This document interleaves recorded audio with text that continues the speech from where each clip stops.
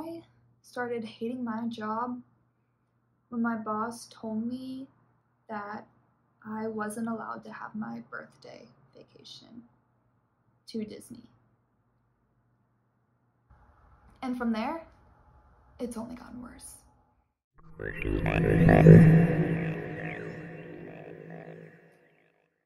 Hey guys, it is Amber, and today we're going to be talking about something a bit more serious today. So, this is going to be about the job that I work at currently in retail. I'm not going to say the company's name, but just know that it's a place with a heart and they care about their customers.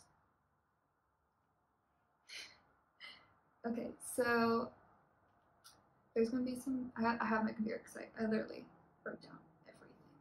So if you see me glancing down at that, that's why. There's a lot and I wouldn't have been able to say it from my head.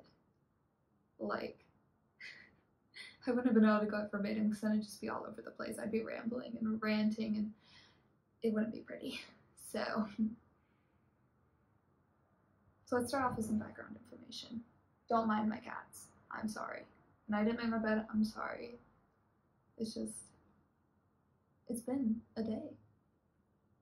So let's start off with some background information. I am a shift supervisor and we had 5 other shift supervisors at the start of this. Recently, we hired 2 more cashiers. Our store manager specifically picked them out. Like, he did me after I had an ankle surgery. I came in there and oh my god, can you shut up? Bruh, who in the thinks that sounds cool? Cause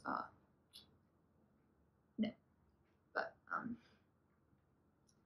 where was I? Okay, so I had my surgery. I was on crutches. I came into the CVS. I saw him and he said, "Oh, where are you working right now?" I'm like, "Oh, nowhere. I kind of had to leave because I had surgery and I'm going to be out for about a few months because I can't walk." "Oh, well, you should apply here. I'll get you an interview." And that's why I started working there. So, yeah. And for preference,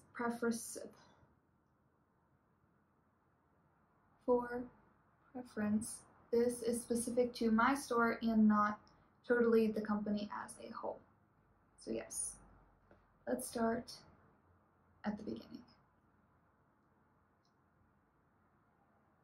The first red flag was in the first few days. One of the other shifts, we'll call her Carrie. We're not going to say any real names because I don't want any backlash to these people. If there's backlash to me, that's fine. I don't care. So she didn't get along with one of the other shift supervisors. Her name is we're going to call her Sandra. Sandra was newer. Carrie had been with the company for about 3 to 4 years, while Sandra had been there for about 7 months at the time when I got hired. So to start off with the problems that we have with Sandra is she doesn't listen to anyone. She does things her own way, even if it's not the way that our store wants us to do it or how our store manager wants us to do it. Like, even if we try to tell her and show her, or even change it for her, she won't change it back. Like, she'll even do that to us when we're doing our own things, and she sees that it isn't the way that she wants it. Like, literally. She did that to my deposit once.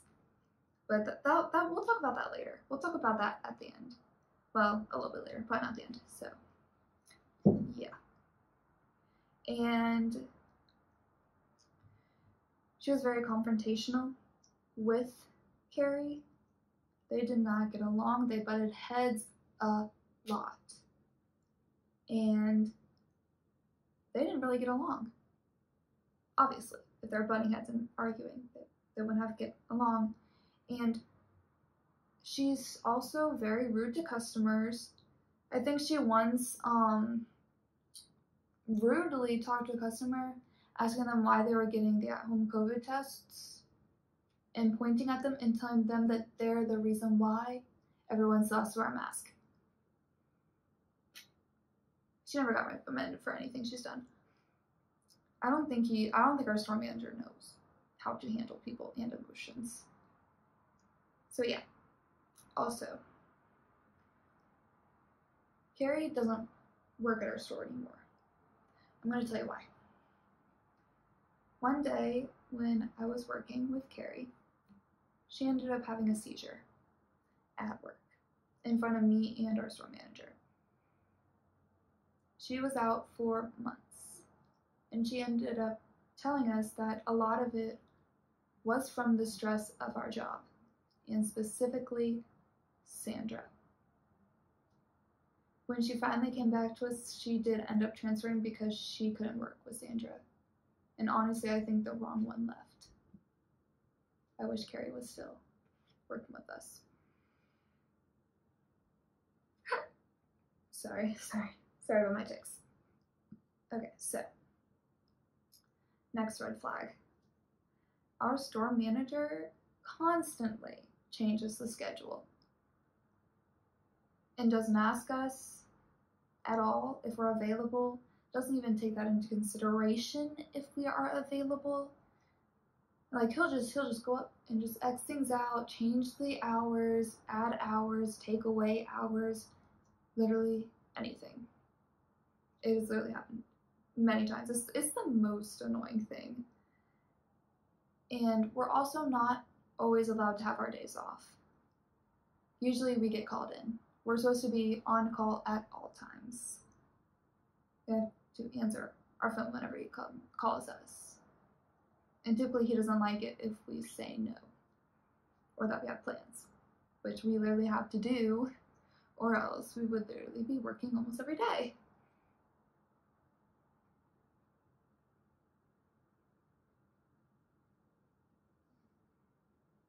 He also gives us more tasks than we can handle in one night, because there's usually two people who close, the closer and the helper. Usually it's either a shift or a cashier, but most of the time it's a shift or a cashier, less of the time. So we had truck yesterday, and I'd come in at 6 o'clock, and I was supposed to work until 10. He left around 7:30. And mind you, there were still probably 4.5 stacks of totes that I needed to get done in those 4 hours, about 5 to 6 totes high, full of food. 7:30 rolls around. My boss is starting to get ready to leave, because there was 3 of us there at that point in time, because he was trying to do his stuff too. But he was going to leave, and he literally was like, "Amber, why haven't you gotten more done? You're being really slow." I had only been there for an hour and a half, and there was a lot left for me to do. And he expected me to have already gotten more done. I'm like, sorry. 1, I was feeling sick. 2, I was dealing with an allergic reaction. 3, I couldn't breathe. That was a really terrible day for me, and I still finished all those totes by the end of the night, surprisingly. But back to the story. I started hating my job when my boss told me that I wasn't allowed to have my birthday vacation to Disney. At that point, I had already invested over $2,000 into that trip. It's gonna be for my 21st birthday. And I've only been to Disney once when I was 10, and I was an angry little kid, very moody. I was not having it. So it's like I've never really experienced Disney. So I started crying. He basically said that there was nothing he could do because there are blackout dates in December. A lot of companies do have blackout dates in December. But I found out later that only applies to full-time employees, not part-time. Like me, a part-time. But yes, I was crying, not because I couldn't go, but because I would be losing over $2,000. That's a lot of money to me. I worked hard. Me and my mom, we both worked hard to put money into our trip. And when he saw me crying, he was like, "Oh, why are you crying?" Like, really? Why am I crying? I don't know, maybe because you're denying my vacation? You're denying my birthday and you don't care? I mean, it's not your job to care, but still, no empathy? I seriously don't think he understands emotions, especially when we have emotional reactions, because we're all human, you know? Even though he took off a whole month to go to his country, a whole month, but I can't have my 1 week. No, definitely not. And from there, it's only gotten worse. Let's fast forward to present time. We're down to 4 shifts. Me, Brandy, and Sandra, and another one who only works a few mornings a week because she has a little child. So about 2 weeks ago, at the end of, like, probably around the beginning of October, probably October 1st, honestly, he found out that he has COVID, and so does his whole family, after he had been around us with no mask. So he was going to be out the entire next week. Sandra was also on vacation. Me and Brandy ended up having to open and close the store most of the week, besides the few days that the other shift opened the store. One of the we had 2 cashiers that we hired, 2. One of them wanted to pick and choose her hours, and then she would call out for any other days that she didn't feel like working. She only worked probably like 2 or 3 days of that week, maybe less, and they were like short shifts. Like, I closed with her like 1 day of that week. The other one, he said around the same time that our store manager went out that he needs to get tested for COVID. He no called, no showed for the rest of the week. We could not get a hold of him. It was literally terrible because we were opening and closing almost every day, I was working about 6 to 10 hour shifts every day. And 1, it literally sucked. 2, it literally sucked. And 3, I wanted to die at the end of that week. I only had 1 day off, and that was on Tuesday, October 5th. Today's my first day off since that, and it is currently October 15th. And I'm supposed to be off till Monday. Guess who already got asked to work? This one, and I said no. But Sandra ended up working 60 hours that week. Full-timers aren't supposed to go over 40 hours a week. Part-timers aren't supposed to go over 25 hours a week. I worked 40 hours that week. It sucked as a part-timer. Like, I'm not even getting paid full-time pay. Like, we were stressed, we were overworked, and at this point we've had it up to here. If my hand is out of the frame, that's how bad it is. So they come back this week, like beginning of this week, and boy, did it get 10 times worse. So Sandra is trying to demand hours and trying to get things done her way. Like, literally, after we had organized stuff to go on to the truck that we got on Thursday, we had all of our like product withdrawals and damages all organized, and she redid everything in the back to her liking after our store manager said it was already fine before she changed it. But no, she had to go ahead and change it. Sandra was not, like, Sandra, why? Brandy was not happy about that.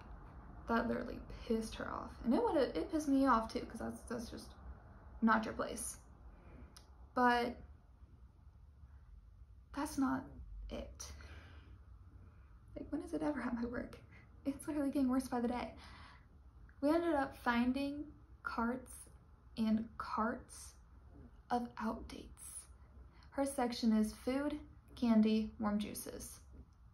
We found carts and carts filled to the top of candy, food, warm juices. You wanna know why she leaves those outdates there? Because it would mess up her BOH. Just let that sink in.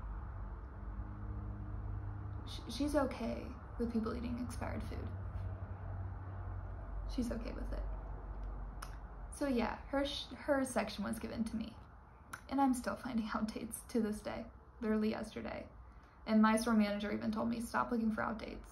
We need to focus on truck. And I'm like, but these are expired. I could get in trouble for selling people expired food and expired products in general. He's like, well, we're supposed to be working on truck. I don't have expired food, expired OTC products in my section. We have to focus on truck. Leave the outdates till next week. And I was like, okay, sure, fine, cool. Later that day, found one of his OTCs. Guess what? It was outdated. Joke's on him. But yeah, her section was given to me, which I'm really happy about because I'm really good at finding outdates. And she's not happy about it because she's given one aisle now and one other aisle that only has one little itty bitty section that can go expired, and that's pet needs. And I had already cleared out all those outdates anyways. So they're good for right now. She's not happy about that because it's her section. Just like she has a specific scanner that if anyone uses, she gets mad at and calls it her scanner. She also has a parking place that she calls her parking place.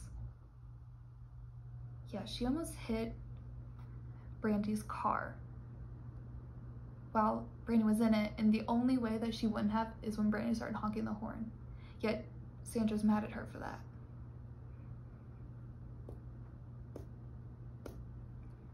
But anyways, next week's schedule came out. She had 4 closing shifts. She wanted more opening shifts. I had 3 opening shifts. I have 3 opening shifts that week. She wasn't happy about that. She told her store manager that I shouldn't have opening shifts because she had only closing shifts when she first got her keys. She said that she's been there for a year and a half and that I should be closing for a year before I'm allowed to open. This is after she just came back from vacation. I don't think you have any room to talk when you just came back for vacation and me and Brandy literally busted our butts for this company. And while you just sat at home and lounged. Like, sorry. So, next. Oh, wait. I have one more story from Sandra. One time, I was doing deposit, and I had a little issue with our self-checkouts. It was, I think, it had only a few cents that need to be put in the deposit. Typically, we don't worry about the change because it's hard to take change out of a self-checkout, at least ours. That's just how we do it. So I asked her for help. Big mistake, literally, big mistake. And just to make sure, I've done deposit many times. I have a way that I like to do it. I have a setup that is comfortable for me. Shirley walked in, started changing my setup to how she likes it, and then she completely messed it up. I would have gotten in trouble with Brinks for it if I didn't figure out how to fix it. She had put in that we had grabbed those cents out of the drawer. We were literally supposed to put 0, that we took no money out, so I'd be a negative those cents. She put in the amount of those cents, thinking that that was correct, even though I literally told her that is not correct. And I ended up being right. But I was actually, and she even completed it. Literally hit F9 to complete. Thank God I could go back in and update it with the correct 0, like I originally thought it was, but asked her for confirmation. Now, to the final part. I was supposed to start training for pharmacy tech months and months ago. I was even told when I was hired that I was going to cross-train for pharmacy tech. Never happened. But then when we hired the cashier named Mally, she's the one who was trying to pick and choose her hours. But I digress. She wanted to train for pharmacy tech too. Like, that's what she wanted to be. She wanted to eventually go to school to be a pharmacist. And our store manager tells her, no, she has to be a shift supervisor before she can be a pharmacy tech cross-train candidate. So she went over his head to our pharmacy trainer and asked if she could cross-train for pharmacy tech. She said yes. She even gave her the application, enrolled her in the training program through our company, and then our store manager found out about it. He wasn't happy, so he pushed for me to get my application for pharmacy tech in. And you know what? I declined it. I'm going to college in like 3 months. I don't have time. I don't have enough time to finish that and take boards before January. Like, no. Sorry. So he tried to cancel her application. He couldn't. So his next step was to get Sandra into the pharmacy tech training position so that Mally couldn't cross-train for pharmacy tech. All to screw her over. I think me and Brandy have both told her, you gotta do what you gotta do to get what you want and to get where you want to be. And lastly, finally, the last thing was told to me was that our lovely, lovely coworker, Brandy, she's applying to be an operations manager in our company. She'll be absolutely perfect for her. She is literally one of the most amazing workers ever. But our store manager said that as long as she works for him, he won't let her go. As long as she works for him, he won't let her go. He also said that he could put the new boy, the one who no-called, no-showed for the whole week, as operations manager before her. Yeah, our store manager is best friends with the dad of that boy. I literally can't wait to put in my 2 weeks. I cannot wait. Like 8 more weeks. 8 more weeks of this hell. Wish me luck, guys. Literally, wish me luck. And said company, if you see this and you want to fire me for this, that means you condone what's happening at my store. Bye.